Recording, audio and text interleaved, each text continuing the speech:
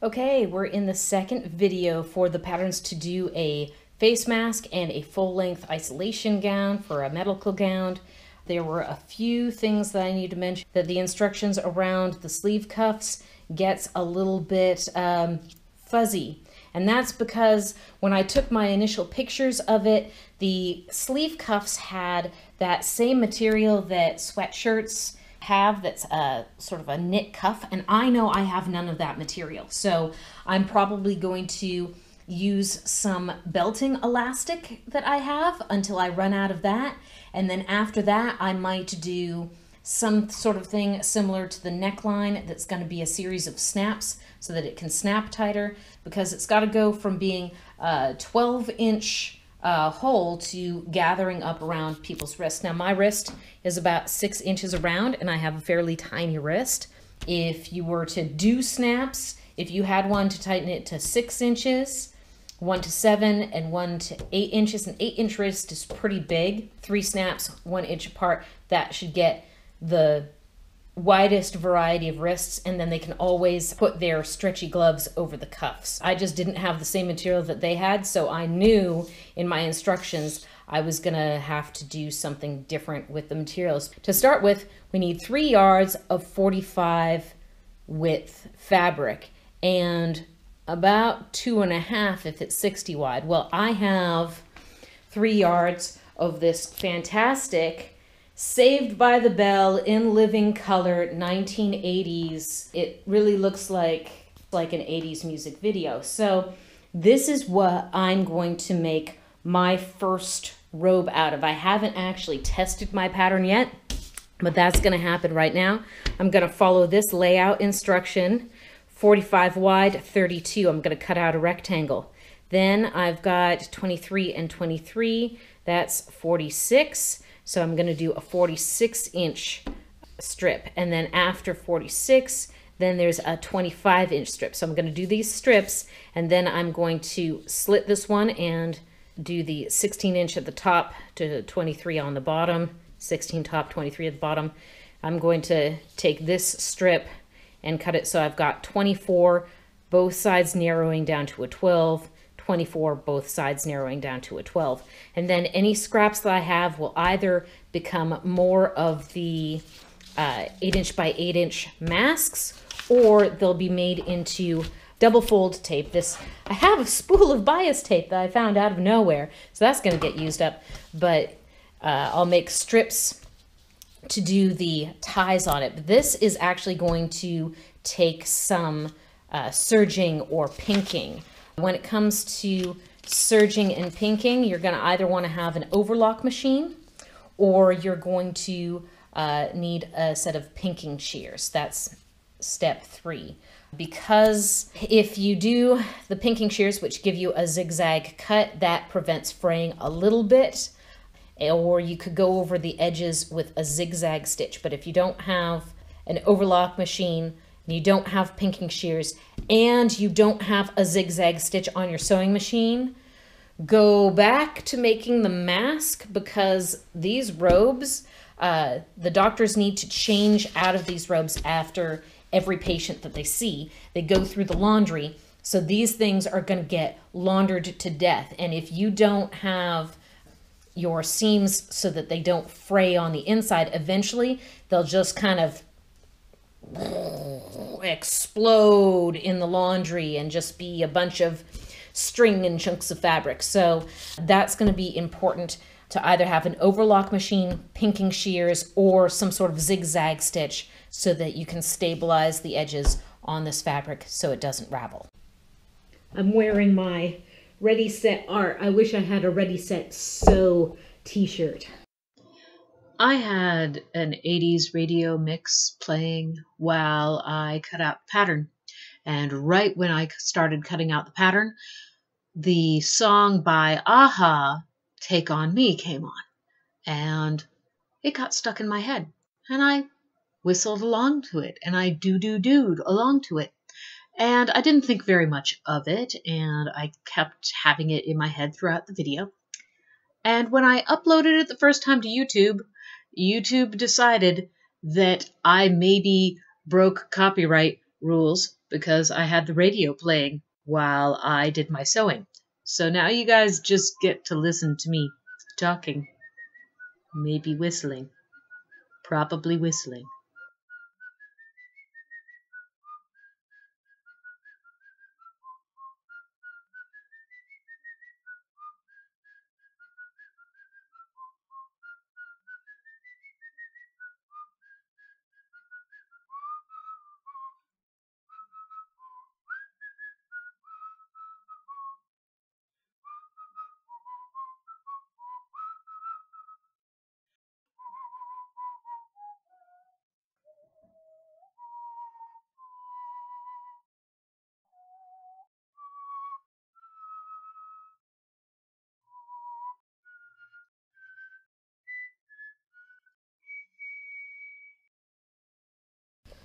Let's go over to the weight bench and have a brief talk about thread, because we're going to be using a serger overlock machine. The difference between regular spools and cones. Cones are usually made specifically for a serger. These are going to be a lighter weight of thread. They're going to be easier to snap by themselves, but usually a serger is going to have 3 to 4 threads that are co-supporting each other in the overlock. So if you've got cones, great. If you've got weird colors, like a violet, couple teals, and a pink, and you want to use them up, great. But you can use regular thread as well. You just want to stay away from button thread. Button thread is really extremely thick. I think I'm going to use up some of my weirdo colors first, just off of small spools, because I have an abundance, but there's some colors that I never seem to use, like oranges. That's pretty orange, so I think I'm going to pull some oranges and some pinks out, use as much of those up, and then if I run out of those in my main spool box, then I'll move over to my serger thread. I'm going to start off showing you my simplest serger overlock machine. This one is just a 3-thread machine, and how I like to rethread them is I just cut the previous thread and tie it off and let it go through the lower loopers. I do the same with the needle thread, let it go through, and then just when it gets about here, that's when I cut it and relace it through the needle. So I'll show you all the inside. Most sergers are going to have some spiffy diagram for you to follow. And this one's nice, it's color coded. It's got a red, a blue, and a green. There are some sergers that are 4-threaded. I've got 2 4-threaded sergers, and there's even 5 and 6-threaded sergers. I'm just going to go with my simplest machine for right now, for anybody who's experiencing this for the very first time, or maybe it's not your first time, but you're still not comfortable with the serger. The serger is a little bit exciting because right here it's got a scissors blade that cuts off anything on the right side of where the needle stitches. So that's important to remember. You don't want to get anything folded up underneath, because in a regular sewing machine, if it gets folded up underneath, oh, you just need to pick out a few threads and redo a little bit. This one, if it gets folded up underneath, it gets chopped by that set of blades right there. Also, it's very important to keep your hands away from those slicing blades. It's even more important than on a regular sewing machine. So now that I've terrified you of this machine, I'm going to show you how to rethread it.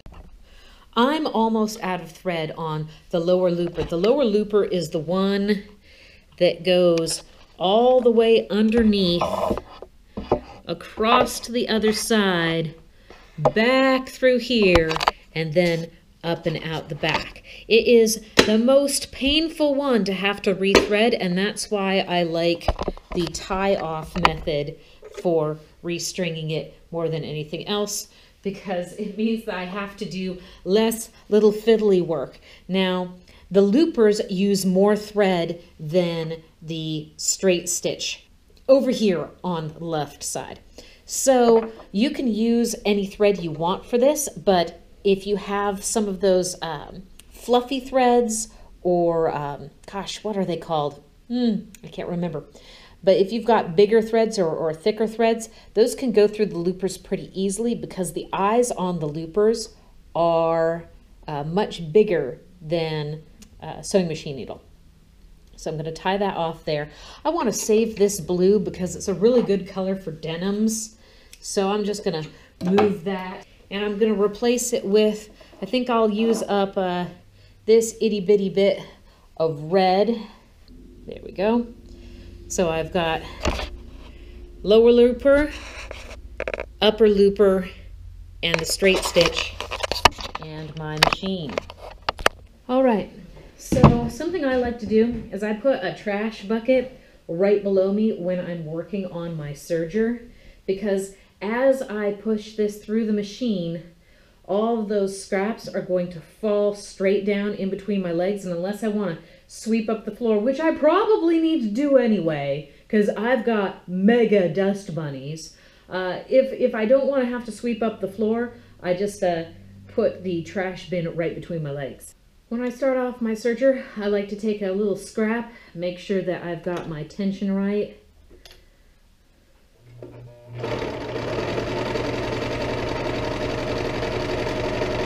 To make sure that the tension and everything is good on your machine before you get onto your actual project. So I'm going to come to the end and I'm going to check my tension. All right.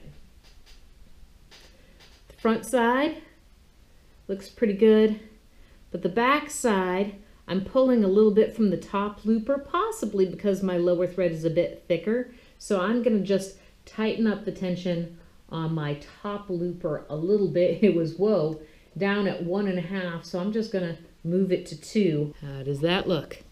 Oh, look, you can see my pile of stuff in the background. Hooray!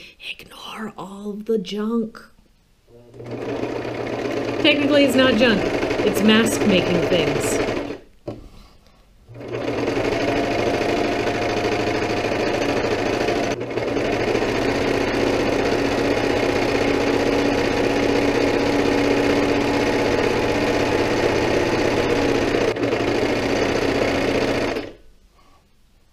Okay, it was going good until, oh, I ran out of that tiny bit of red. Okay. Okay, I have to rethread my upper looper because I didn't catch when that little spool of red was running out.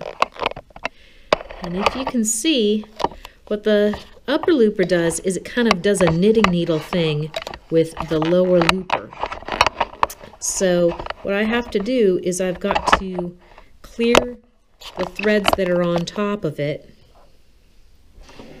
so that it's not knitted up in them anymore. So again, with my fine crochet hook, there we go. It's now out of the way. Thread the needle, which has a really massively big eye, and I got it. Woo. By the way, every time you're rethreading this machine, because you have your hands all around the needle and everything, it's a really good idea if you have your machine unplugged. Not just turned off. Turning off a false sense of security at times. No, it's even better if you can manage to unplug your sewing machine entirely.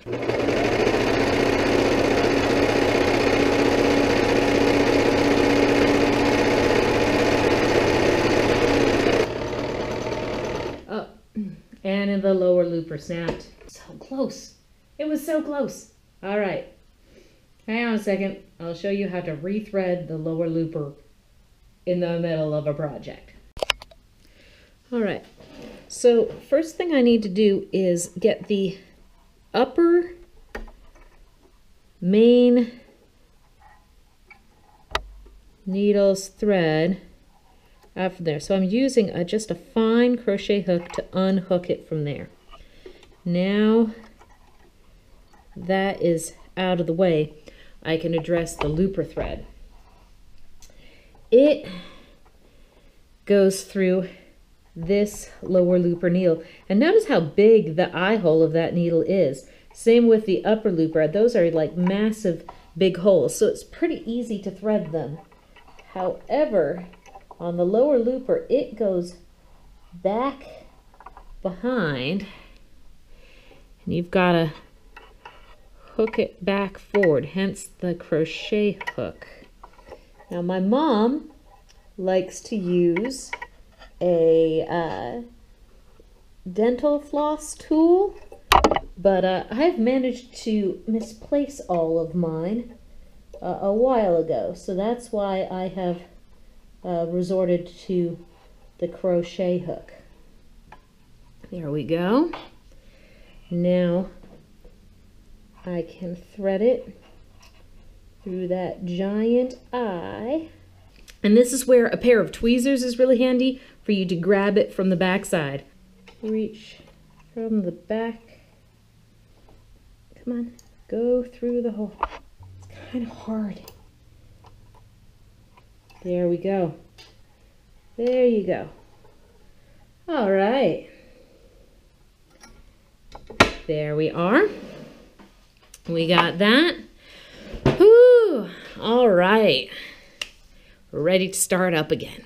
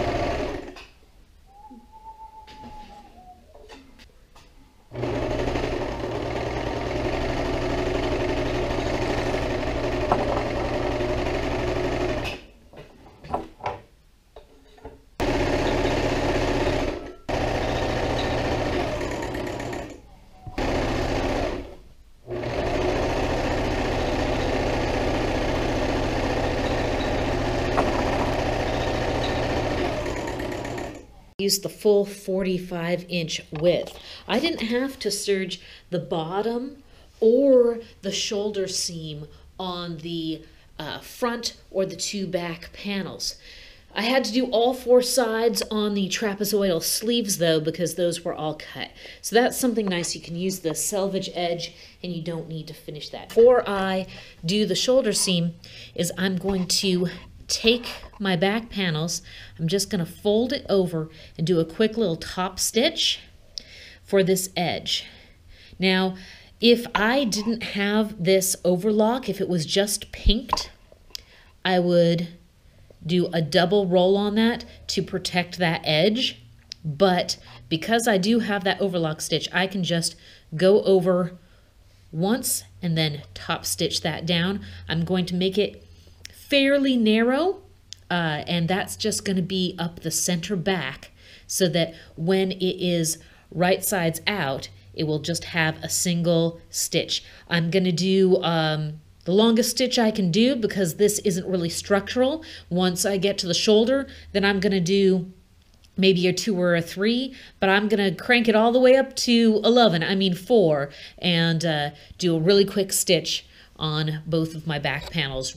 There we go, both back panels did really quick top stitch, just folding it over about 1/4 inch. It's just like we did with those tie-on straps for the mask. So if you're going from the beginner mask to the more intermediate robe, it's just what we did on those straps. Now we have to put pretty sides together with the center seams matching up, and then we're going to stitch the shoulder along the top.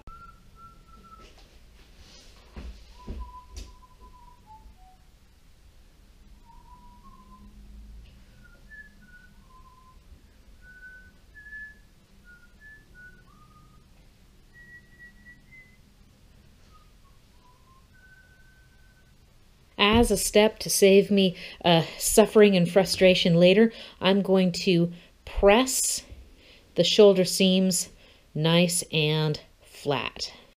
Magic! It's already ironed. All right, so the slit goes in the back, and right now I know it seems a little bit choky, but that's because I haven't yet cut the circle here for the actual neck hole. So this is actually going to be further back, and these seams are actually going to be up here on the tops of the shoulders once the actual neck hole is. In fact, it's going to be a little bit further back than it is right now. But ta-da! Body done. Time to do the arms. Okay, lay the sleeves on, center fold of the sleeve to the center shoulder seam. Both of them on there. I'm going to pin it down a little bit more, and then I'm going to put it under the sewing machine again. In the middle of a sort of backwards kimono thing. And while we can still lay it out flat, it's a good time to do our neck hole circle. Now the neck hole should be slightly towards the front, but not all the way towards the front. So we're going to be cutting a little bit into the back, but mostly out of the front. I'm going to just kind of eyeball it so that it's about 2/3 of it is in the front and 1/3 in the back. And I have to use both hands because it's pulling on the fabric. So I'm going to pause the camera. There we go. I went around with my compass, and there's a very faint pencil line that I know is not showing up on the camera here, but I can see it for myself personally. If you don't have a fancy little compass like this, a 9-inch paper plate totally works. This, I have it at 4.5 to do my little swivel thing. The average neck size is much smaller than this, but this is that big so that it can snap shut and have some overlap in the back.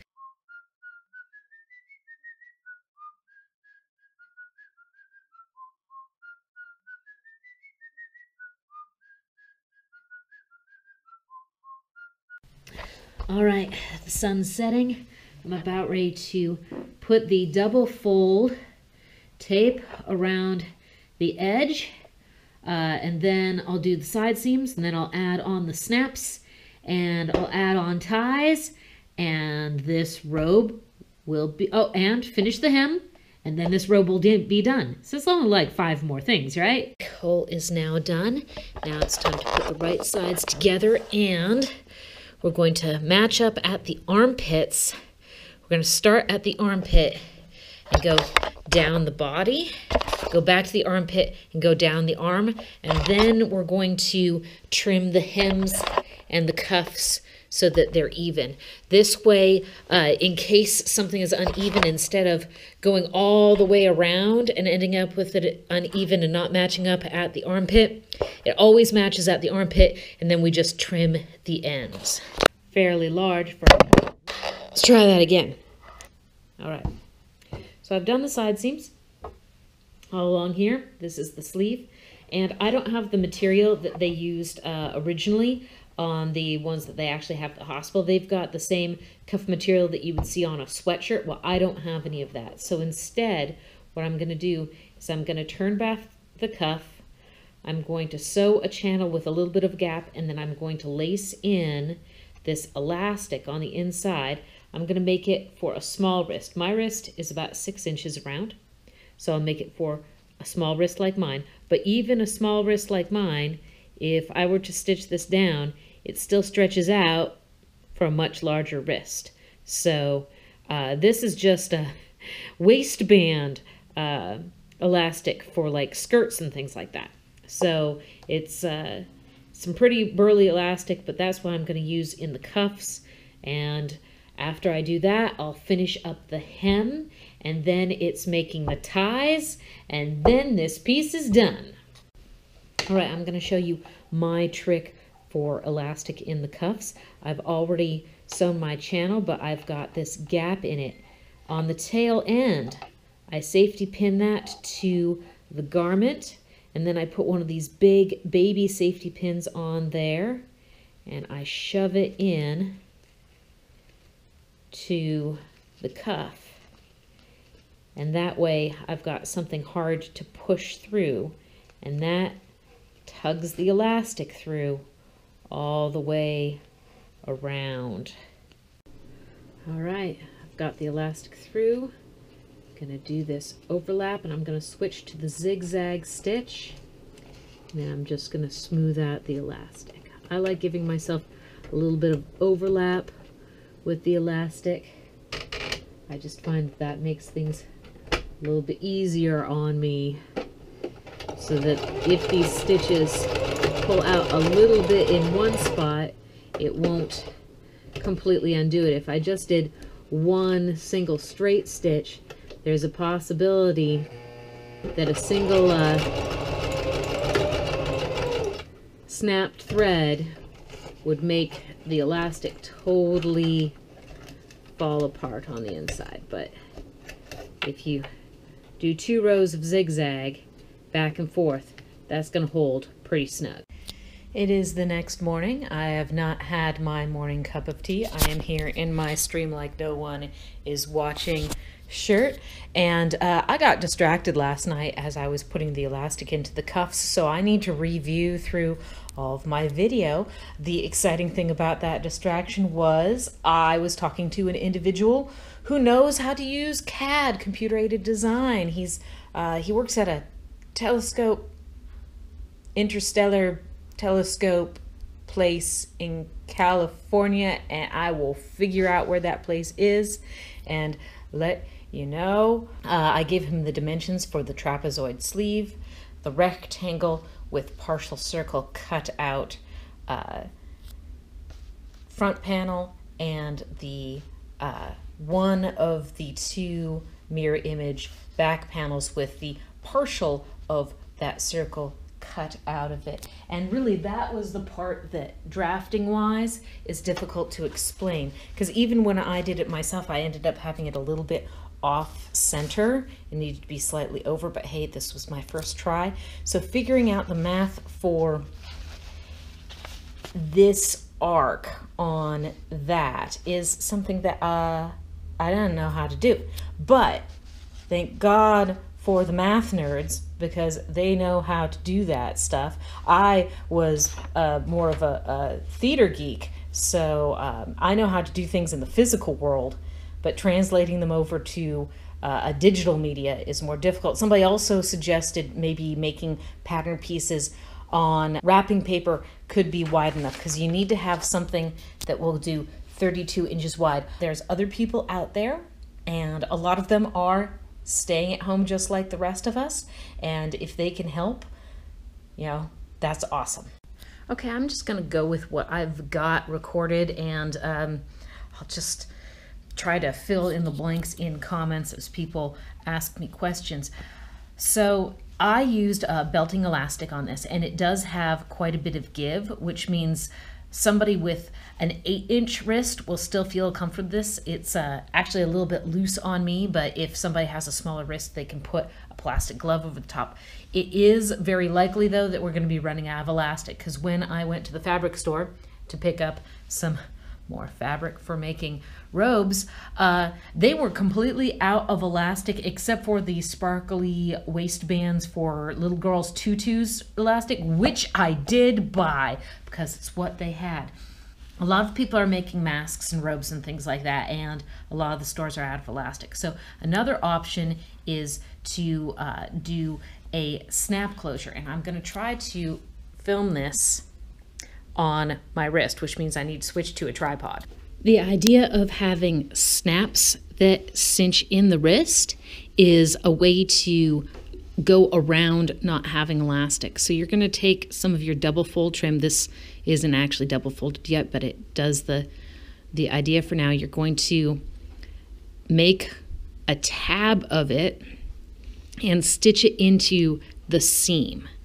That's where you're going to put one side of the snap-on. I would say probably the button sticky outside, and then 1 inch in, you put a snap, another inch in, you put a snap, and a 3rd inch in, you put a snap.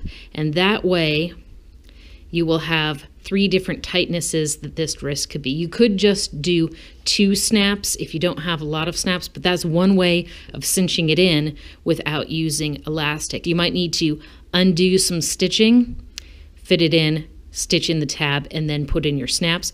That's a way that if you have no elastic, you can still cinch it in. I'm going to show how to apply snaps on the neck. The example robe at KVH had the ties on the inside under the arm on the right and the outside on both the underarm and the left. That way, the left side ties inside, the right side goes over the top and ties there, so there's a lot of overlap in the back. That's why this is such a big garment. So that means that the right side is going to go over the top of the left. So we're going to put the snaps in such a way that the left side is going to be the receiving end and the right side is going to be the pushy, pokey, and button end on those snaps. Many of us sewers have somewhere grandmother's cookie tin that is filled with little notions. A lot of us will have small snaps like these. The larger the snap, the stronger it's going to be. So if you've got this style of snap, these are stitch-on snaps. And you use those 4 holes just like stitching on a button, and you just stitch around the outside edge to attach it on. But an even better style is if you have one of this style, where there's a thing that you hammer, and it's more like putting a rivet or a grommet into the fabric. These are for jackets. I have these, which are lovely. Look at that, vintage. And it's got the sort of explanations here on the back. I think these got cut down because Grandma knew what she was doing when she was using them. And so the instruction sheet, which was on the back of the original box, wasn't important for Grandma. Man, I could have used it. It looks like you use a pencil to push stuff down, and then a wooden spool. That doesn't look right.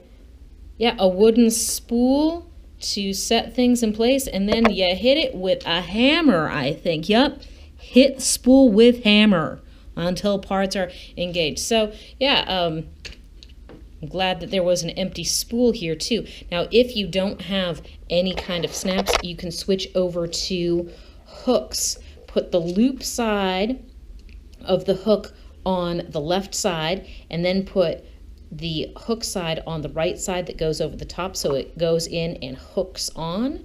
Instead of the hooks trying to catch a loop, you've got one hook trying to catch a series of loops. So, and these also come in different gauges. They're the same thing that's on bra straps, actually. So you know that those are pretty sturdy. They come in a whole bunch of different arrays of sizes, but I would say the larger, heavier duty ones, the better. You don't want to get quite massive on them, though. This one's probably a little bit too massive. This would be something that you would use for a cape or a cloak or something like that. So you can use hooks as well. I would avoid buttons because buttons get a little bit fiddly. I would also avoid buttons on the wrist cuff, because if you've ever tried to do French cuffs from your good hand to trying to do it with your left hand on your right wrist, you don't want to have the doctors fiddling with things too long. So snaps, best. Hooks, okay. Velcro, I don't know how good Velcro would be. It might catch in the doctor's back of the neck hairs. So Velcro, maybe.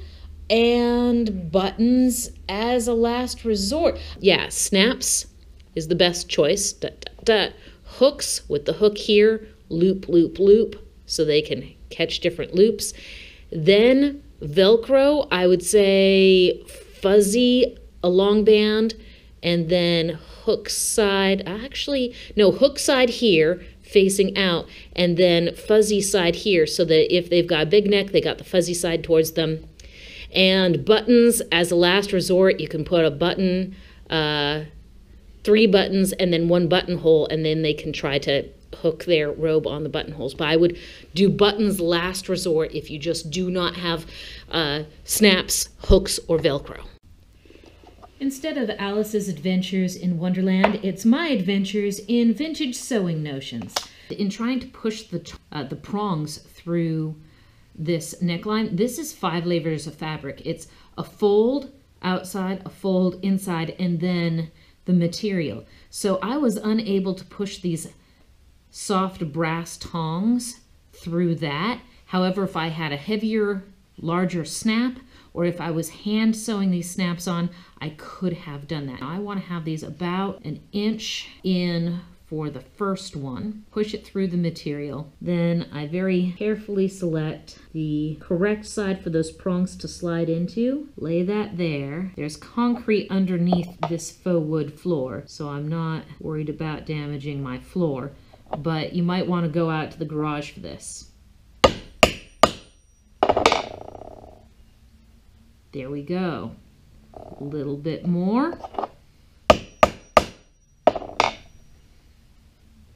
That's pretty firmly in. I'm gonna go at it from the other side. That snap is in. And now we're gonna do the same thing for the stud side, but we would need to do it on the inside of the garment for the stud. About 1 inch in, press it through the fabric, lay the stud down. And this is, I think, why they had a spool, because with a spool, you're not gonna smash that button on the stud. Cool. A few more hits. Now this one, I can't really do the reverse unless I fit the stud in there.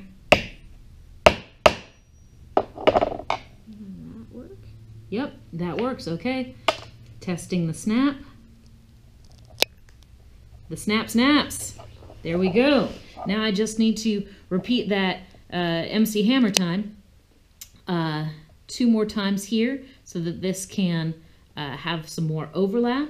And I might do an additional snap, and I'm going to be spacing these about 1 inch apart. So now we need to do the ties. Now we're going to need 4 24-inch long strips. This is just a double fold tape that I've done a zigzag stitch down. Double fold tape you can find in the video on mask making, and this is just a little bit wider than what I used on the mask. You can also use, this is about, I want to say 1/2 inch to 3/4 inch ribbon. I'd use grosgrain ribbon, but you really have to finish the edges on that. Otherwise, it'll catch a thread and then fall all apart and just completely unravel. So you could tie a knot in it, or you can fold it back and stitch it. These, yes, there's a chance for it to unravel as well. So where I cut it, first there's going to be some attached to the garment, so that's going to hold that end. And then on the loose ends, I'm just going to go back and forth on the end just to stitch it down and make sure that it's not going to unravel. So 4 24-inch long ties. I have all 4 of my ties cut now, 24 inches long each. That's 2 feet long. The first one that I'm going to put in is on the inside right. It's going to be 6 inches down from the armpit. And I'm stitching it on the inside so that the left side can come in and tie to it, and then the right side is going to go over the top in the back. So 6 inches down from the armpit, inside right. 6 inches down from the armpit, outside left, and then the last 2 ties is going to be 20 inches from the neckline down the back. There we go. Now it's time to try it on. left outside. Left outside. It's time to accessorize. Ta-da! Well, there it is, and miraculously, it basically looks like the pictures that I drew. So, not bad for a first try. Now, if you are trying to follow the directions, I would recommend that you just cut out the 3 pieces you need, the top and back and the sleeve. Cut that out of like a plain white muslin first, and then stitch it together partly so that you can get that circle. Then take that apart and use that as your pattern piece. You can iron on an interfacing to that so it's nice and stiff. You could also draft it onto wrapping paper, but you might have a little bit of a difficulty with that whole circle cutout thing. Eventually, I'm going to have a CAD file. It's going to be some sort of visual file that a large format printer can use. If you have access to a large format printer and you don't have sewing abilities, but you can help me out by making physical patterns, the 3 pattern pieces, you can bond those up together, email me, contact me, mail those to me, and then I will mail them out to all the people that are looking for the pattern pieces to make this gown. It's really the gown that I'm hoping to get pieces printed out. So if you can help me out with that, I would give you an awesome big thumbs up. Thank you. Stay crafty. It's time for the credits again. Thank you to KVH, Kittitas Valley Healthcare, for reaching out. We're trying to help you as best as we can. Also want to do a shout out to Purple Door Fabric. Shout out to Yvonne's Sewing. Both are very helpful right now. So if you want to donate fabric or if you need to get into contact with somebody, those are 2 really good local businesses. Fish Food Bank is also looking for masks. They need some to provide for the most needy in our community. A big thanks to my fiance, who is the founder of Mega Moshe. It's a nonprofit organization that helps people with their tech problems. So where he literally held my hand as I cried after I destroyed the front page of my website, they will figuratively hold your hand as you turn your business from a in-person brick-and-mortar business into an online presence with online meeting coordination, online sales, things like that.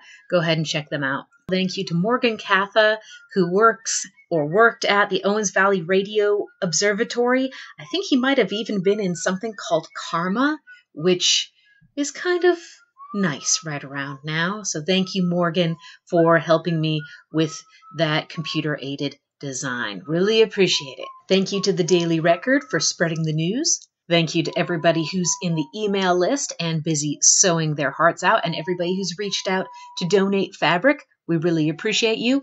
And also, thank you to AHA for making that wonderful song that's stuck in my head forever.